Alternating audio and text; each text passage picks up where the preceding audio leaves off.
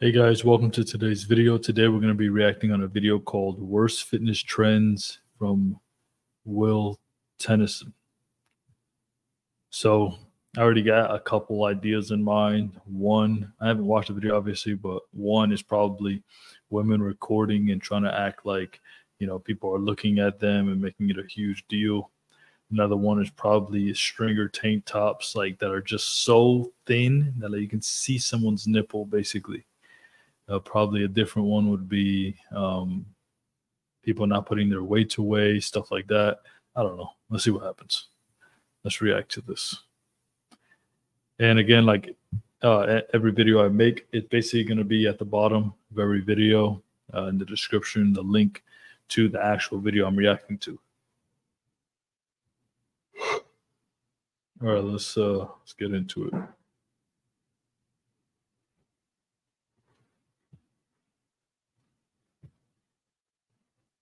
The fitness industry bubble is a very weird bubble. While the golden era wasn't perfect, it was a simpler time. These days, it's not even about the workout, but how you look during the workout. This is like the gym equivalent of being circumcised. Whoa, that's on my hand. Oh, you have something to prove with that one. Oh! I am so nervous right now. Holy shit. Oh! Today, we're going over the worst fitness trends. Breakfast today, I'm going to Denny's, and I've never been to Denny's in my life, and I'm not sure if this is a milestone to be celebrating. The first trend that we're going to talk about today is So you guys know this guy is hilarious. I've seen some of his videos already. So let's see what he says here. Trend number one. intuitive eating. So it's a lot like Friends with Benefits, because on paper the concept is great, but poor execution usually leads to things blowing up in your face, or in this case, your waistline blowing up. So people who say they're intuitive eating, they're usually... I completely agree with that. Intuitive eating is such a dumb thing to do. You're basically just eating based on your emotions or when you feel hungry. You'd be surprised. Like most people, they feel hungry, and then guess what? All they have to do is drink some water, and then it goes away. So it doesn't mean that they're actually hungry. They're just thirsty. It could be so many different things. Intuitive eating is a very horrible way to reach fitness goals.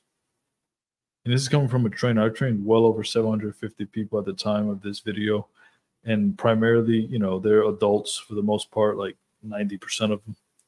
That doesn't work. You can't tell someone intuitively eat. They've been intuitively eating their whole life, which is why they're overweight. Most people that do that. Just frustrated with tracking macros, and they have no diet identity. It's just something that they were doing in the meantime. And a lot of people can't really distinguish need versus want, because what if you want to need something? Sorry about that, guys. It's like lagging. So let's go back. Identity is just something that they were doing in the meantime, and a lot of people can't really distinguish need versus want, because what if you want to need something?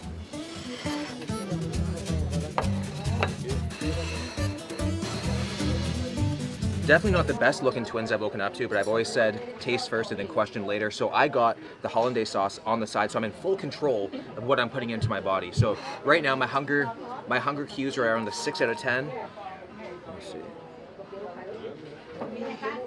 Oh, the pour is updating the cues. The pour is updating the cues. It's about a 7 out of 10 now. We're going all in. We're gonna go all in here. All right, so classic Benny taste test. I'm kind of triggered. And just so you guys know, he's actually one of the few fitness influencers who are actually natural. He has to be natural. He trains extremely hard. You could tell that he gets like chubby while he bulks, and then he loses weight. He loses fat primarily. So let's see what he says here. Not called the classic Denny, but off the bat, coffee is fire here. Given my history with Denny's, I can't imagine this tasting bad. Nice and runny yolk. Hard to get right at a chain place. Okay. That sauce is decadent, man. These hash browns, I love a shredded hash brown. Inspires me to get shredded myself. Oily in a good way, not too oily. I need something with more breathability. Raising this up top. So just so you guys know, we're also going to be fast forwarding this. I don't want to react to the whole video. It's going to end up being like a 45-minute video. So we're going to just react to each point and then, watch a little bit of the video as well. Yo, Will, you ready to go? Something doesn't feel quite right. I need something with more breathability. Raising this up top. Party down low.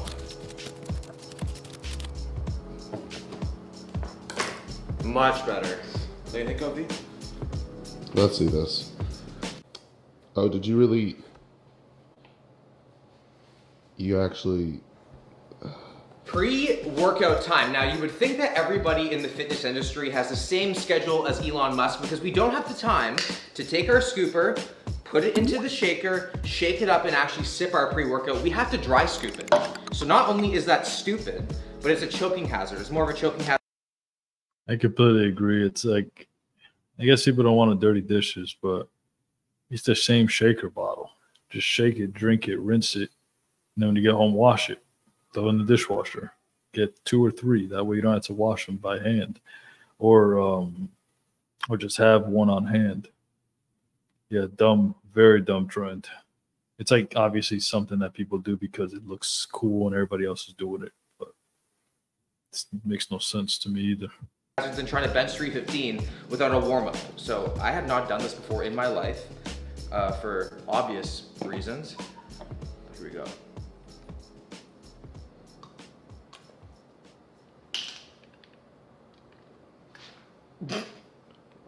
Oh! Why do people do this? Is this like a status symbol or something? I don't get it. My favorite part of the day is sipping pre-workout, going to the gym with music. It's making my eyes water right now. Look at my eyes water. I might go for 2 scoops because in the fitness industry, you gotta be caffeinated, you know what I mean? It's the gym bro equivalent to getting white girl wasted.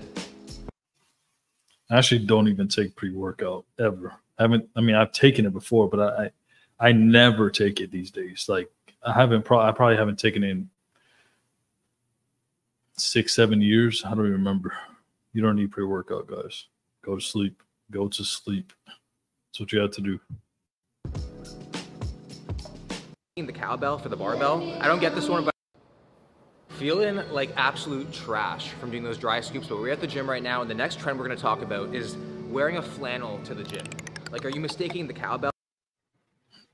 Yeah, that's another one. I find that it's usually guys who are like, you know, in like they're stronger usually, and you know they just want to, I guess, distinguish themselves differently, or they wear that to try to something called a pump cover. So they basically just, you know, do their exercises and then eventually they take the shirt off, and then everybody's like, whoa, or at least that's what they think is going to happen. Let's continue. For the barbell. I don't get this one, but I see it literally all the time. Like it's just like crazy to me. Like, what's next? Wearing onesies to a funeral? Do you think they have a mechanical bull here? Trying to find out what I'm gonna do for my workout today, because for many people, they do a workout to look like a celebrity or a certain superhero like Batman, Thor, or whatever, without considering the resources that these guys have access to, like Chris Hemsworth. Like from the kitchen to the gym to the pharmacy, they have literally everything laid out for them. So it's not really a relatable thing to do, but still people do all these crazy things, like putting on 30 pounds of muscle in 1 month. I had an assistant whose only job was to bring me food. It was like a conveyor belt of smoothies and protein. A conveyor belt of smoothies and protein, but I feel like... Guys, that's impossible. You cannot gain 30 pounds of muscle in a month. You're definitely taking steroids. Absolutely no way. Like he's forgetting something, but who hasn't forgotten having a cocktail or two, even the anabolic kind? The first exercise we are going to do today is what Alan Richardson did for Jack Reacher to blow up his arms like crazy. So we're going to do a superset here, tricep push down superset with rope hammer curls, 4 sets of 25 reps. And I don't know about you, but to me 25 reps is gear in Spanish. Like that is just absolutely... Yeah, so these guys are doing workouts that you have to be on some type of steroid in order to finish. It's also dumb. It's so unnecessary. Nonsense. I don't believe it for a second. Oh. These Crocs know that they're a meme, you know what I mean? This is like the gym equivalent of being circumcised. Like, is this to show off my lower abs or my treasure trail? I'm not sure. And it's actually an instantly bannable offense.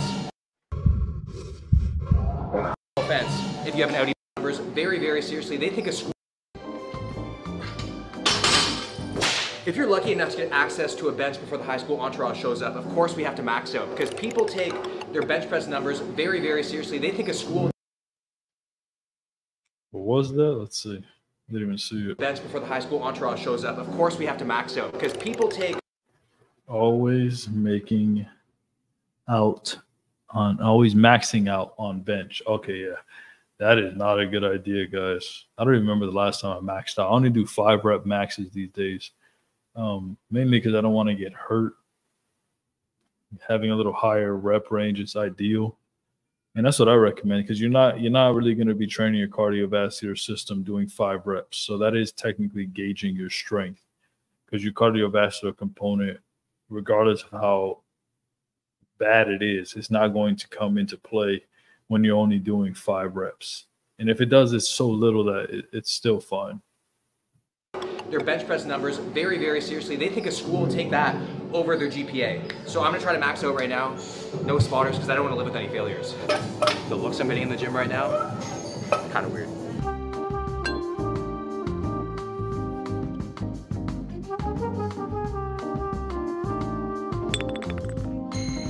I feel like the male crop top is only allowed if like you're I think he's gonna get 365. Let's see. you're like sub 8% body fat, because I'm standing like this. I got a little bit of, I got some stuff hanging over, especially when you sit down. So I feel like this is like if you're shredded, but obviously you do you if you want to. I think I might need to get the protractor out for my back arc. I need to eliminate the range of motion as much as possible for the most amount of weight, right? I think that's how it works, but I'm not too sure.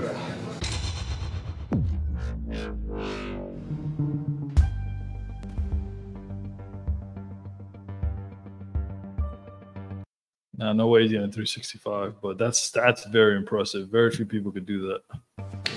Chest is done. It's getting hot in here. Is it just me? Oh my God. There has been this big focus on. These actually do have some utility to them, because it'll absorb a lot of that sweat from when you're exercising. It also might cause you to sweat more. A headband will be less fashionable, I guess, nowadays, but they're actually more practical to have a headband. Then you have the top of your head that can breathe, and when the sweat comes down your face, it'll catch it all right in the headband. So let's see what he says. Functional strength over actual strength. Like, who cares about strength situations in the outside world? Trend 8, functional strength. I don't know what he means by that. Let's see. Gym strength is the only thing that actually matters, in my opinion. Like, who cares if there's no hammer curl machines in the outside world? Because to me, the gym is the real world and the only world. This is a car about to go off a cliff. I somewhat agree with that. It's like, guys, we're not by and large, we're not working on farms and all this stuff anymore. So the only real gauge we have to see who's strong and who's not is doing it in a controlled environment like a gym. Doing it out in the wild, if people have to call it that, it's just not realistic. Like, no one by and large is doing that.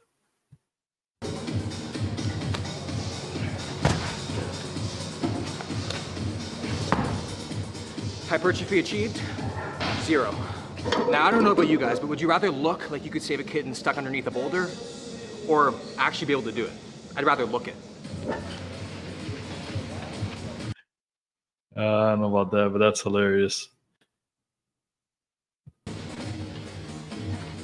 The next trend is TikTok Reels. Now, these look like horror movie excerpts because they look like an exorcism. Like, are we supposed to be following these things, or are they self-parodying PSAs?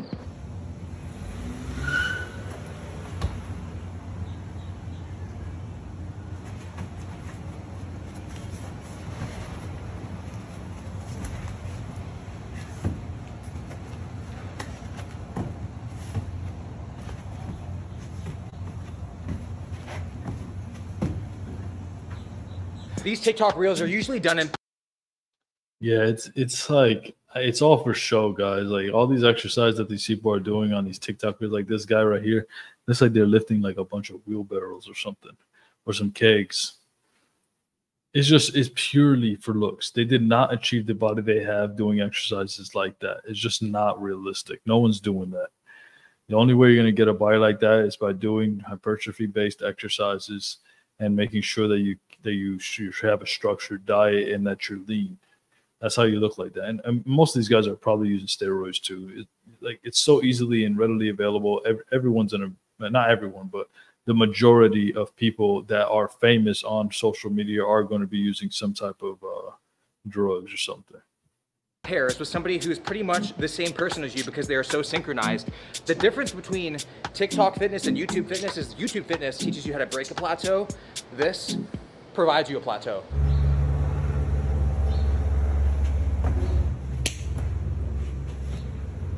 It even reminds us to breathe. With fitness trackers, you have some people wearing multiple at a time looking like animals.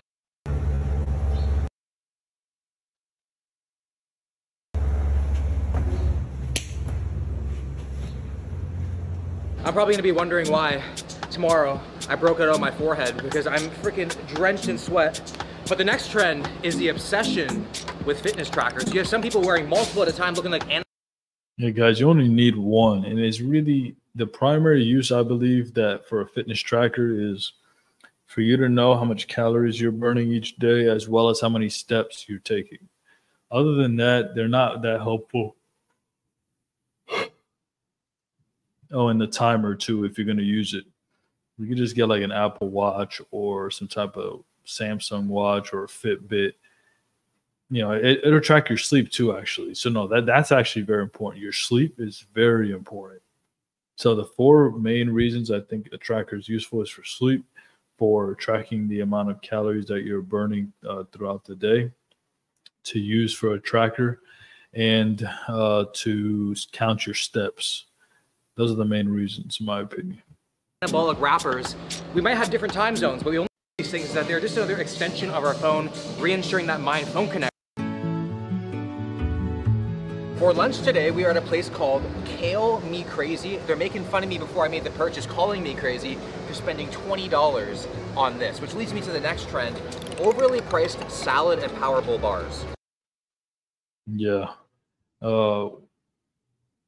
It's crazy. The fittest people I know don't go crazy with all this stuff. Like they're not going and getting these type of salads and all this overpriced food that's labeled healthy, or because kale right now is like, oh my gosh, everybody should eat kale chips and all this stuff. You don't need that. I've tried kale chips. They're not that good. Sweet potato chips are way more, taste way better. Like $20 for this. It looks like leftover rabbit food. I went with the vegan option because veganism is the best. No, it's not. Thinks that their way is the right way, and people start to shame other people for doing something different. I know it's very, very hard to believe, but people can have their own opinions, and what works for you might not work for me. Everything has their ups and downs and their place, just always bodybuilding over CrossFit. The ideal male physique these days is essentially a jacked naked mole rat, because these guys are absolutely hairless. They have a jaws size, get the perfect jawline. It's pretty much a beauty pageant. Yeah, I will say having excessive hairs, I don't know. I don't like that look, which is why, like, you know, I trim myself. I keep myself well groomed like once a month or something like that, but I don't grow that much hair. But there's some people who have like an incredibly hairy back and hairy chest and stomach and legs. And, you know, they're, you know, anyway, that's just my opinion. And instead of the women, Kofi, you might have to pin me down. I know you're good at that. Screaming like a girl. No. No. Oh. I know. You just blitzed me, Amanda. Holy. Oh, you have something to prove with that one. Ow. Oh. Oh. That was as. This is so weird. Oh my God. I've heard it's really good for your BO, and that's why a lot of guys do it. So, I mean, I've done it once. I might go down the rabbit hole. It's like Yeah, you could just trim that hair off with like some clippers. It's you don't need to go like skin bare like that. And I do believe that it's also better for your for body odor as well, because you know the deodorant sticking to your hair is one thing, but it's sticking as close as possible to the skin, which is where the odor comes from, is better. And also, I have a video if you guys are interested in it. I've been making my own deodorant for the last like 2 years, basically. That actually works, and it's 100% natural. It's just like, I think 4 ingredients. I make enough for like 6 months at a time. It's so easy and cheap. It comes out to significantly less than any deodorant you could buy. It's probably, I think I did the math, like 30 cents or 25 cents each. And they each last like a month, month and a half, easily a month and a half. And I use it 2 times a day, 2-3 times a day. That too. And I mentioned it works. It's not like those natural deodorants that suck. You get one, you have a sleeve, and it might be completely bare. Bald. Wonder what else you're gonna wax. You wish. We are at Target right now about to do a grocery haul or a anabolic grocery haul because everything has to be anabolic. We don't really worry about how much more we can live, it's how much more we can eat. We trade vitamins and There's some truth to that. You know, it's about the quality of your life. It's not all about just building muscle. If that's the case, you might as well start taking drugs. If that's what's going to help you build more muscle, it doesn't mean it's going to help you live longer and be healthier. For most people, unless you're like really old and your testosterone is like almost non-existent, you get on TRT, you're going to feel significantly better and you're going to live longer. A lot of people are just overdoing it nowadays. minerals for chemicals and food dye, a diet that I'd imagine an Oompa Loompa to eat. The first thing is excessive fiber protein bars. It's like you eat a sausage and you start shitting out a bunch of pepperonis. You have Yeah, I don't recommend high fiber diets. I've tried them. When you poop, you're going to poop more often and it's going to be just straight, like almost like you don't even have to, may sound nasty, but it's like almost like you don't even have to clean yourself. It's crazy. I did this and I was like, oh my gosh, you know, when you go to wipe, it's like nothing there. It's weird. I think I was getting like 60 grams of fiber a day. It was crazy. It was a crazy amount, but I wanted to test it. Obviously it's natural. So you can just get off of it and have no negative side effects. But yeah, high fiber diet is not great for your health. You're going to feel more bloated also. Just, stick to I think it's 30 grams for men, 20 grams for women a day. That's plenty. one of these and somehow you shit out 10. Like in this one bar, 200 calories, there's 14 grams of fiber. Like does fiber mean protein in Italian, Kofi? Because how could that be the main ingredient? I'm not too sure, man. Like what the hell are these? Like reading the back of the nutrition label looks like it would be my scores at a dunk contest, zeros across the board. You know it's bad when it feels and smells like the plastic wrap. Like when the actual food is the exact same thing, you gotta be kind of at question here, but on the bright side, it's only 50 calories a slice and 3 grams of protein. Ingredients. You see, that's his point right there. Like people are focusing so much on like the macros, which is good, but not the quality. That's straight garbage. I think I saw a lady burning it once and it caught on fire. How is cheese catching on fire? Maple syrup. Ingredients. What the Okay. Instead of Yeezys or Supreme, the fitness hypebeast is always on the lookout for the newest monster flavor drop. In 2022, the kill count is still the number that matters most. Energy drinks are stupid. Go to sleep. So people just lose the ability to just have some common sense. Just go to sleep. You don't need all those energy drinks. I remember, oh my gosh, this is probably like 8 years ago. I drank a 5-hour energy thinking like, oh, it's going to give me energy. That thing tastes like poison. It's disgusting. And like the caffeination in these drinks is just, I don't know, man. I hate it. But instead it's referring to the amount of energy drinks that you slam and not sorority pledges. I still can't get over how weird my armpits feel in the shirt right now, but those are the only trends that I can think of. If I'm missing anything, let me know in the comments down below. I'm sure there's gonna be a lot more crazy ones to come for a part 2. So if you guys enjoyed the video, make sure to drop it a like, subscribe to the channel if you're new, and I'll see you guys in the next one.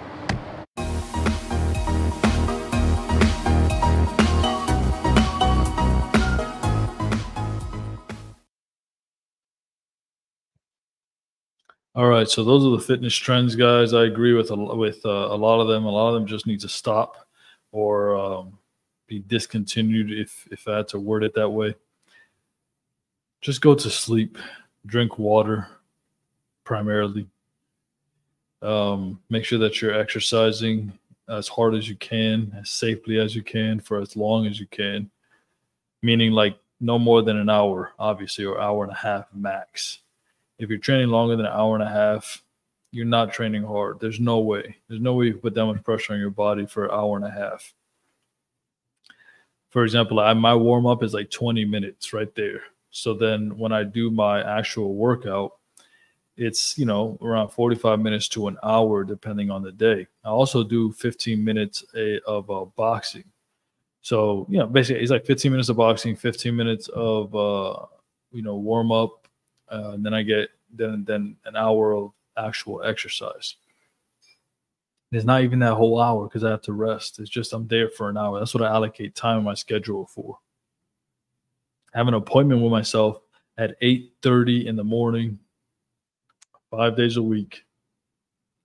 And I'm done generally around 10, a little earlier than 10 back home. Literally 2-minute drive to the gym. And that's pretty much it, guys. I hope you guys found this video helpful. If you did, like it, comment down below, subscribe. And I'll talk to you guys in the next one. Bye.